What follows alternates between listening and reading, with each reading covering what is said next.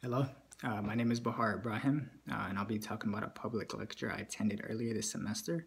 Earlier this semester I attended Professor David Hughes' lecture on mammal urination. It was interesting and a bit odd for me because, first of all, he's speaking on mammal urination, which is always a little weird, and secondly, because I had never heard of the IG Nobel Prize. In both regards, this lecture caught my attention and interest and piqued my interest. Yep. So just to give you a background, the IG Nobel Prize honors achievements that make people laugh and then think. So it's intended to spur people's interest in science, medicine, and technology through humor, which I thought was really a brilliant concept. So Professor Hugh introduced his lecture with a comedical antecedent about his daughter and explained a story about a previous graduate student that he had who actually did research for his PhD on eyelashes.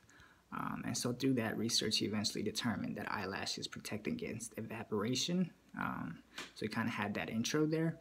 And so then eventually Professor Hugh went on to talk about the IG Nobel Prize.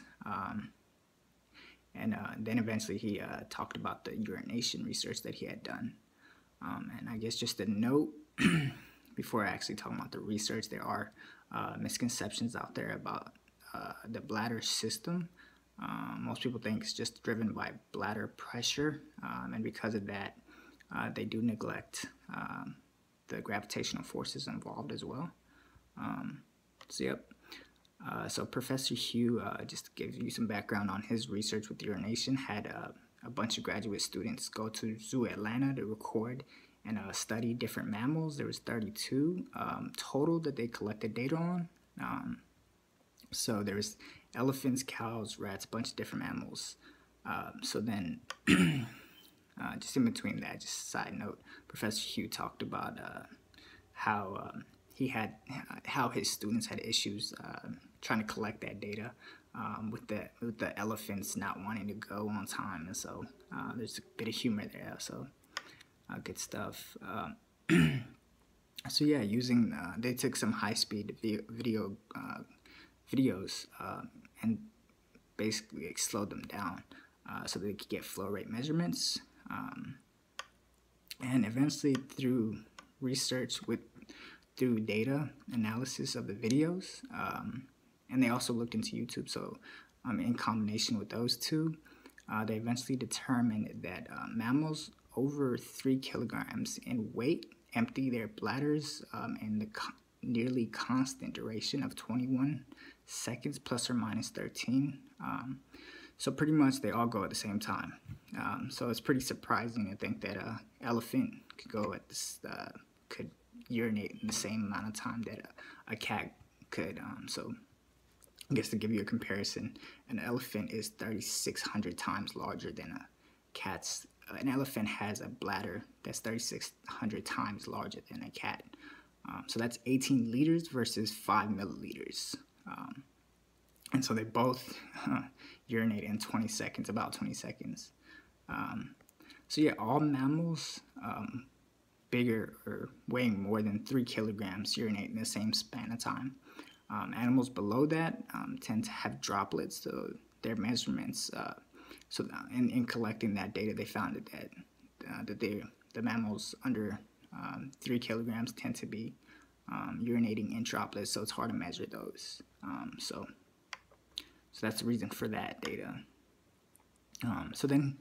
Professor Hugh went on to display a graph of urination times.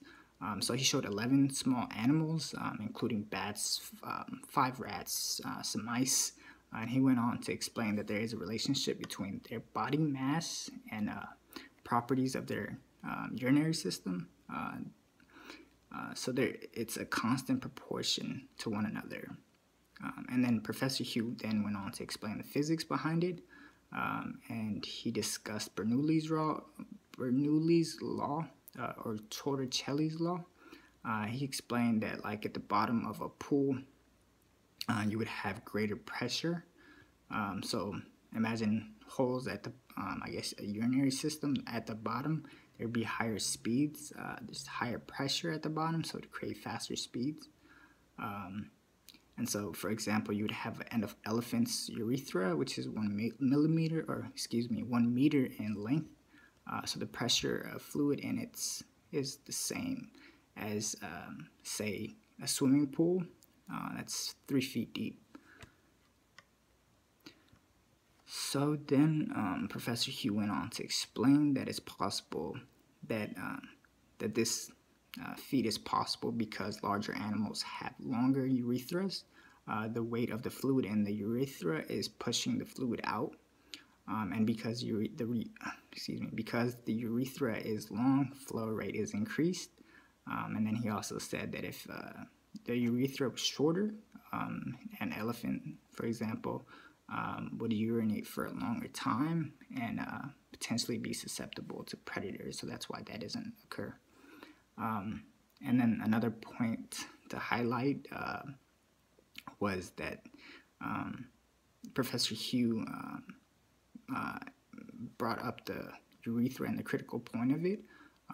So what it does is, just to give you a better idea, it can be considered, basically it provides a watertight pipe. So basically directs urine downward.